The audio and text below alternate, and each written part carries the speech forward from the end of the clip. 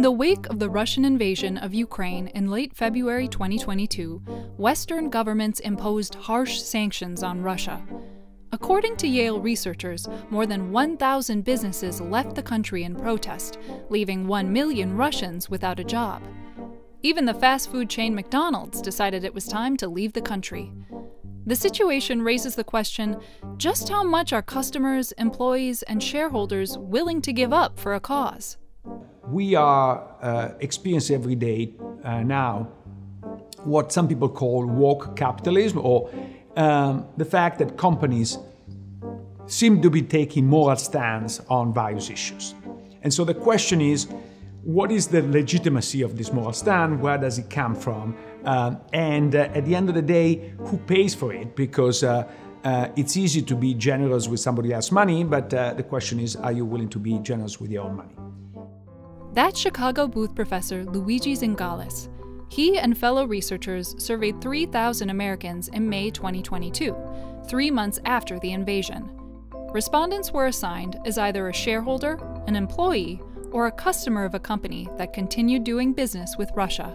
They found that 2/3 would cut ties with the company by selling shares, quitting, or shopping elsewhere. That figure fell to 53% when participants were told that such actions would cost them $100 personally. It then fell to 43% when the cost rose to $500. When the factor of personal cost was removed from the equation, 61% said private businesses should stop all commerce with Russia, whatever the consequences.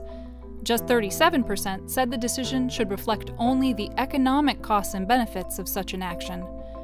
These opinions held steady for the customer and employee groups, but the shareholder group was more likely to sever ties with Russia if they thought it would have an actual impact. However, the researchers emphasized the importance of understanding whether people support these actions because they have a concrete goal in mind or because they want to disassociate themselves from the actions of a bad actor, like Russia.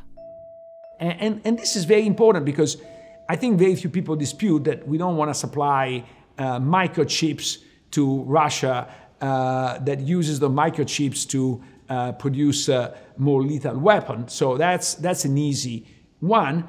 But going back to McDonald's has a chain of outlets used to have a chain of outlets throughout Russia, and they decided to leave Russia with very large costs, $1.4 billion of cost when they left. And, you know, it's not even obvious, if you think from a strategic point of view, that this is the right thing to do, because what are you trying to achieve? This is hopefully we're trying to achieve the end of the war in Ukraine. But if you are trying really to generate a resentment of the population against Putin, it's not obvious that a big ban from the West will do it, rather than a big ban from the West might actually have a counterproductive effect. The researchers suggest that customer views on morality have the power to influence major corporate decisions for better or worse than originally intended. Customers have an enormous amount of power because think about the millions of customers of McDonald's. So if it is true, now customers of McDonald's, number one, are spread throughout the world, including Russia, so I don't expect the Russians to feel the same way as Americans, so it's not obvious that our survey represents the world, number one. Number two, the typical customer of McDonald's is in a different, in a very particular socio-economic group, so again, it's not obvious that our survey represents what the customers want. But with this caveat, if you take the responses of our survey and you apply to all the customers of McDonald's, you have 20 million customers a day. So even if this were a year, you have 20 million people, each one on average willing to pay $200 to get out of Russia. That's a lot of money. And that justifies very easily spending $1.4 billion to get out. So it's not that inconceivable that when CEOs make these decisions, They're making trying to capture what the customers or the employees or the shareholders want. If corporate power can be so heavily influenced by customer power in the arena of geopolitics, then it could pose questionable outcomes for business-to-business relationships with customer bases that have opposing moralities. And so, if this trend continues, I think we should introduce a new form of business risk, which I call stakeholder business risk. Because imagine I am a social media company, and as all social media company, I need to have access to a pretty important supply of cloud storage. And there are basically three companies providing cloud storage these days: Amazon, Google, and IBM. And especially Amazon and Google, they're both located in part of the country that is very liberal. And so the risk that the employees might say, we don't want to supply cloud space to this company, becomes a business risk that as a social media company, I need to factor in advance. And it's not a problem that is easy to solve, because I could say, okay, I write a breach clause when I get the supply from Amazon Cloud. I say that if Amazon Cloud were to interrupt this relationship without just cause, they have to pay me $1 bazillion, okay?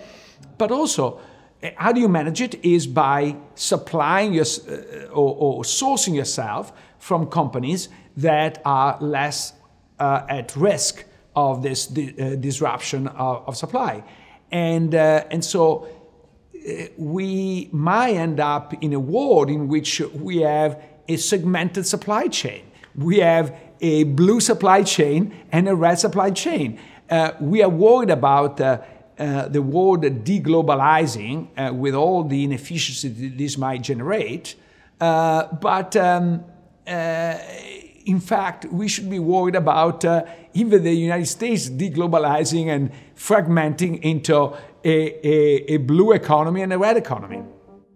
Traditional economics would assume that companies would want to maximize profits in all situations, but the evidence points to the conclusion that the majority of Americans don't necessarily want the companies they shop from, work for, or invest in to behave that way. But there is still risk even beyond losing money. If customers or employees have the wrong notion of what can be effective, they might not only not be helpful, but be counterproductive. So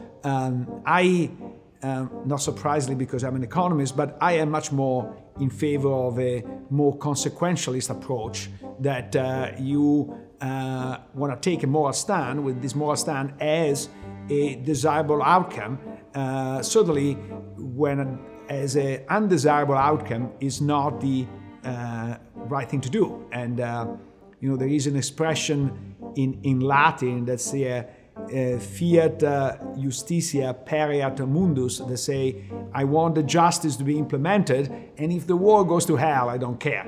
That's not my view of the world. But as I said, I'm an economist, maybe philosopher thinks differently.